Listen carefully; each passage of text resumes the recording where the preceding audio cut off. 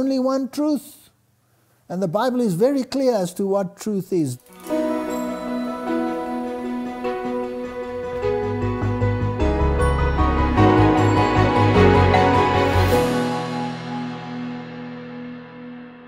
There can be no doubt that evil is a living reality in the world that we live in.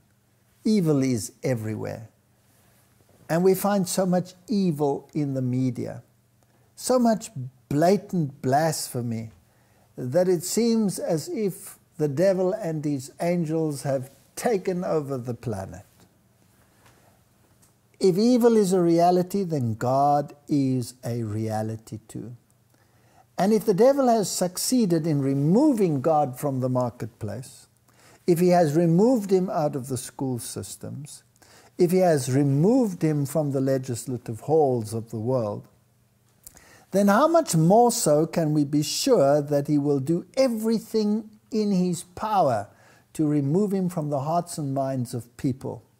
And if he can distort God's word, and if he can implement his false theologies and bring them to fruition, then this would be in harmony with what we see in the world. Is the world improving in morality, or is it declining in morality? Are things getting better, or are they getting worse?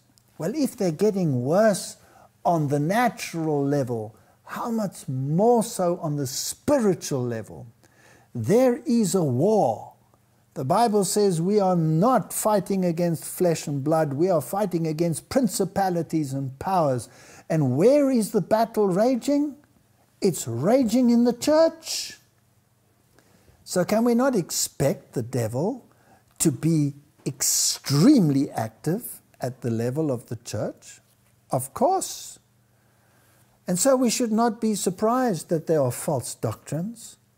Even amongst people who believe and love the truth, will he not try like a wedge to enter his false doctrine and introduce false concepts about God and the way to worship God?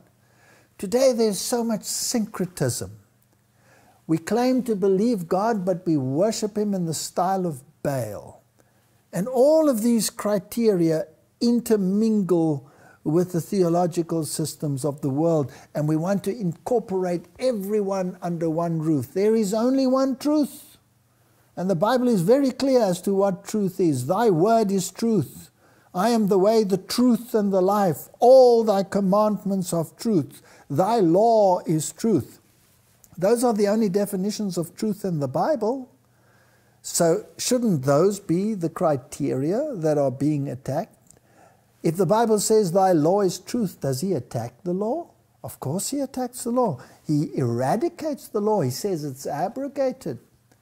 I am the way, the truth, and the life. If you have an ecumenical relationship and a world gathering of religious systems all claiming that they serve the same God, then the way and the truth has been eradicated from the system. And the word? Well, the word has been ridiculed to the point where it is virtually non-existent from creation to revelation. This is a war, and this war needs to be fought. And you can't only have one side fighting the war, both sides. Now the Bible says that God does not use the weapons that Satan uses. He cannot use coercion. He cannot lie. He cannot use the methods that the devil uses. So this is a war of minds. This is a clash of minds. Like Martin Luther said, let the minds clash, but keep the fists still.